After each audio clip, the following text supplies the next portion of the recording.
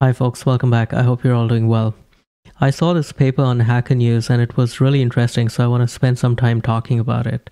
What they're trying to do in this paper is take a class of problem that initially is too difficult for the model to solve. But then they're teaching the model to solve that problem, and they're using the model itself to do that teaching. And the way they do that is by constructing simpler versions of that same difficult problem and teaching the model to solve that simpler version, and then all the way up to the original hard version. So that's what they mean by recursive problem decomposition. And they achieve some very interesting results. The specific problem they're looking at is integration, mathematical integration. And what they did was they started with Llama 3.2 3B. So this is a very small model. A 3B model can easily run even on a phone, definitely any modern laptop. And its accuracy on this task, namely integration, went from 1% on just the base model by itself all the way to 82% by using the ladder technique that they're describing here. And so that's a really impressive jump. And let's take a look at how they're achieving that. They're using a twist on reinforcement learning. And the key insight they have is, as they say here, for RL to really work, you need a smooth increasing gradient of task difficulty. So you need a sequence of tasks that start simple and then gradually go up in difficulty. Then the question becomes, well, how do you construct the sequence of gradually more difficult problems? And that is the key contribution of the paper.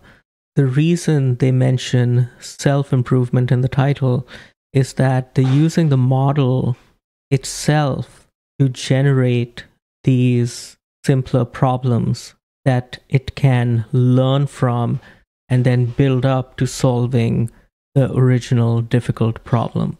Let's look at a concrete example to make this clearer. In this paper, they're focusing on mathematical integration. And here you can see, starting with a really difficult original problem, they are constructing a tree of progressively simpler problems. So the simplest ones are at the bottom. The key here is that these simpler ones at the bottom are solvable by the model, whereas the difficult one at the top is not. It's beyond the model's reach. But by doing reinforcement learning on these simpler models and then the slightly harder models at the level above it and so on, you can teach the model to build up all the way to solving this really difficult problem at the top. And the cool thing about their ladder technique is that this decomposition, this construction of the simpler problems, is also done by the LLM itself. The important thing you really need, apart from variant generation, is some quick way to verify the solution to a problem. Now note that for a problem like this, or most mathematical problems, you can quickly check if the answer to an integration problem is correct by doing some numerical integration and checking on a few ranges. It's interesting how they got these simpler problems. The first thing that comes to mind, which is just prompting the LLM to generate easier versions, in their experience doesn't lead to good variance. And so what they did was something much more nuanced and specialized. And this is specific to this problem. So they first came up with a set of transformations that could be applied to integration problems. Things like reducing the exponents or simplifying denominators. And so they have a library of transformations that can take a difficult integral and turn it into a slightly simpler one. And then they have a bunch of these tricks which help them get good variance with these transformations. Things like using a batch size of 10, which they found was just right, doing temperature cycling, which means changing the temperature between 0.8 and 1.4.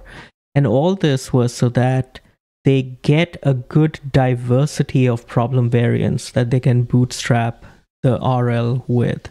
I thought this was really funny.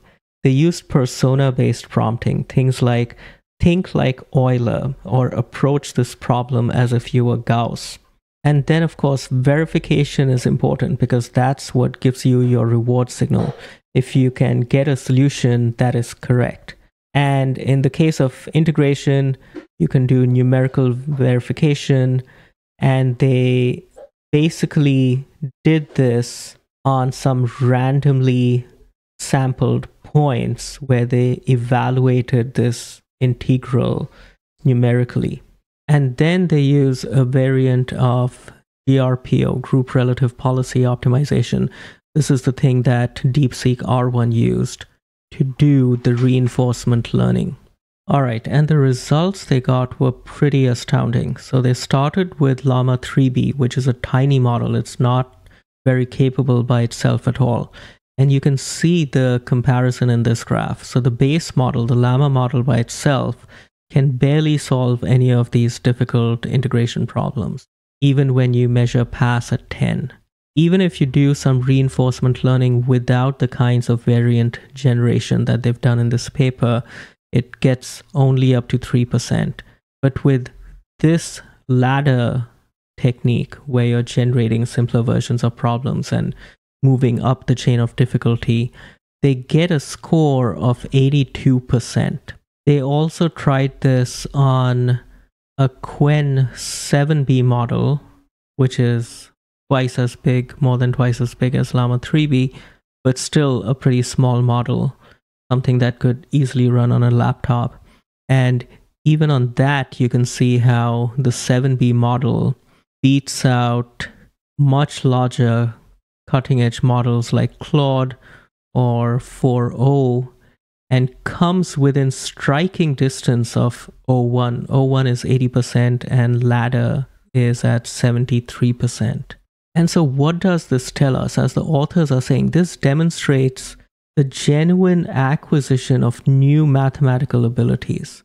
And you know this because RL without this variant generation technique still gets very low success rates.